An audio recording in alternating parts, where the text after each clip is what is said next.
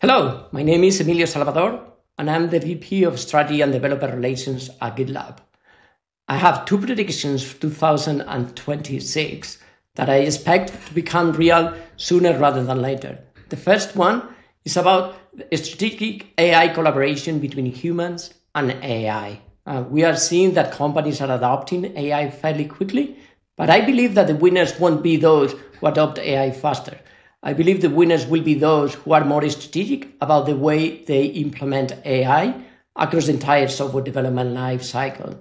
The companies who are smart and identify those places where we can maximize the benefits of AI and truly implement a 50-50 human-agent collaboration are the ones who will be able to maximize and obtain the maximum benefits of AI.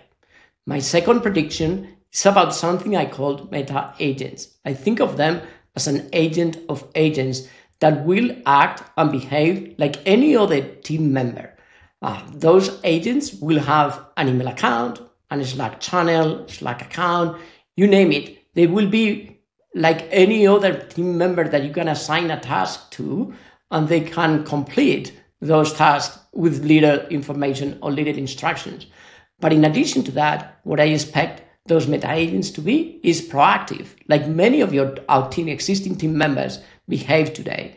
You don't expect to be assigned a task. In many cases, you just look for something that will require your help or your expertise. That proactiveness will be a game changer in the software development lifecycle. Developers will no longer have to go and think about who I assign these to. That work can also be automated, and we will have agents that work 24/7 in order to facilitate the entire process of software development.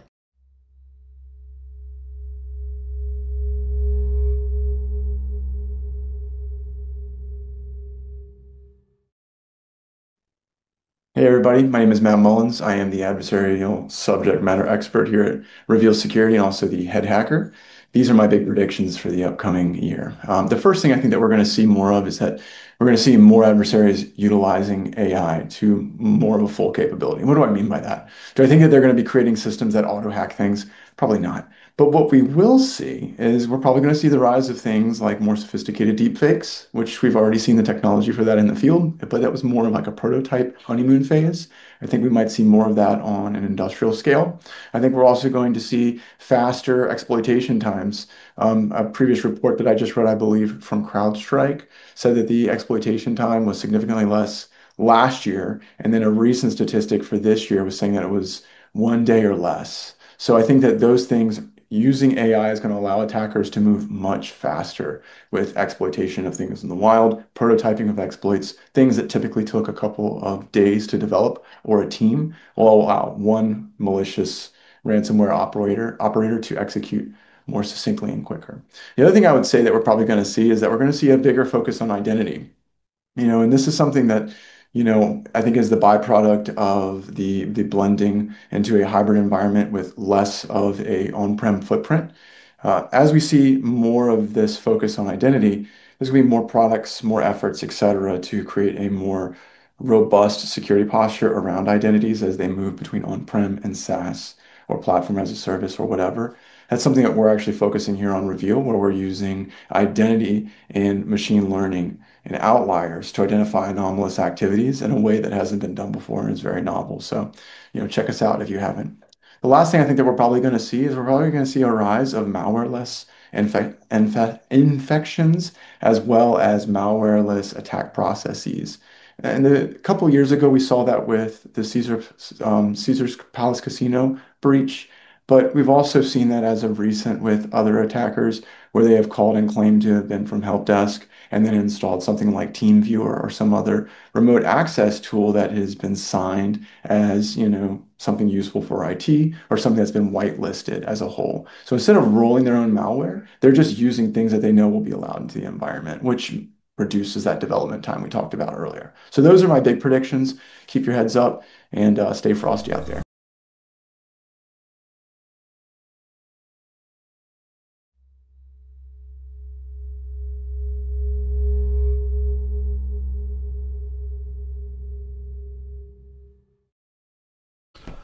I'm Tim Erlin, the VP of Product at Wallarm. Going into 2026, there are three predictions that I want to talk about. The first is around AI attacks. Now, it seems obvious that as we see a growth in AI applications and agents and generative AI in general, that we're going to see more attackers targeting these applications and agents. So that's not really the prediction that I'm after here. I'm more interested in talking about how attackers are going to leverage AI to carry out more complex attacks. So if you imagine a situation in which an attacker needs to use multiple exploits chained together, unless the outcome of each of those steps is really deterministic, they're going to need a human in the loop today to decide what to do next at each step. AI really changes that. With generative AI, they can actually employ an agent, for example, that can reason what those next steps might be given an objective. And so we're really going to see a change in how attackers are using AI to carry out these complex multi-step attacks.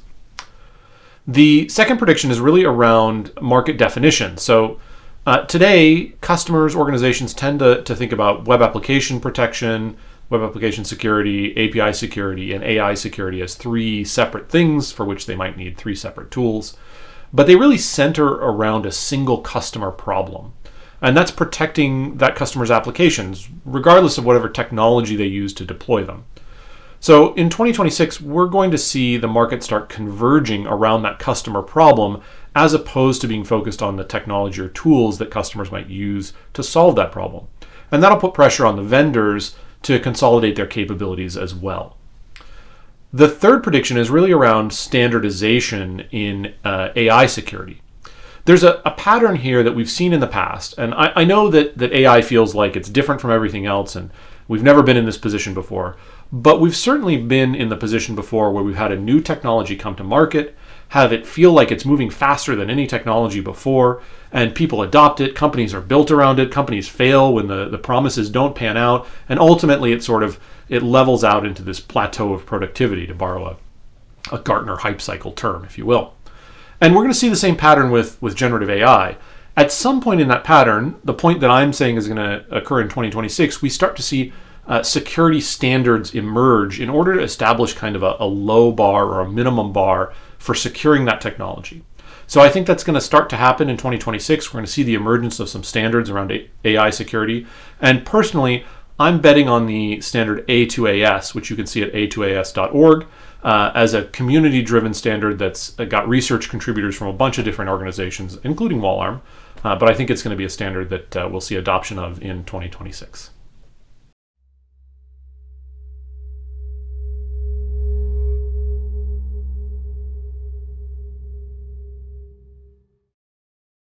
Hi, my name is Joe Kim, and I'm the president and CEO at Druid AI. And here's my 3 predictions for the coming year. My first prediction is that you're going to be seeing a whole bunch of reskilling that's going to be happening in the existing workforce. You know, one of the interesting stories that I recently had was I talked to one of the largest technology companies, and I was talking to the head of engineering at this specific company, and he came running into me and saying, "Hey, look, Joe, you know what's amazing is that it's like I have hundreds of junior developers that are out there writing code for me." I was like, "That's great. What's the bad thing about agentic AI?" And he actually mentioned, well, the bad thing is, like, it's like I have 100 junior developers out there writing code for me, always asking me for feedback. And so as you can see, what you're going to end up seeing as a lot of this agentic capability becomes more and more valuable is that there's going to be a whole reskilling that you're going to need if you want to be able to not only utilize the technology, but be able to appropriately manage it to create value for an organization. The second prediction that I have is that with a lot of this proliferation of agentic capabilities and a lot of this automation going live, there's going to be a huge shortage of data center capacity, and there's going to be an explosion of cost around energy. But because the need is so high and the value is so high, what you're going to see is additional innovations around how to bring that energy cost lower and how to find the additional capacity for what is being generated in the enterprise. And the third and final prediction that I have is that with all of this application capability that exists today, one of the big questions that Satya Nadella, who's the CEO over at Microsoft, pointed out was that if applications are really eating the universe, but if all the application value is starting to go into the LLM, what really is the new world of business applications. And I think with a lot of the chat capability and agentic AI capability, being able to be that interface between all of that information and wonderful data that's sitting in those business applications, you're going to see an up-leveling of value in terms of how that front end can be utilized to be able to pull additional insights and information. And so the entire universe of business applications is going to see a huge uplift in the coming year. So those are my 3 predictions for the coming year in 2026.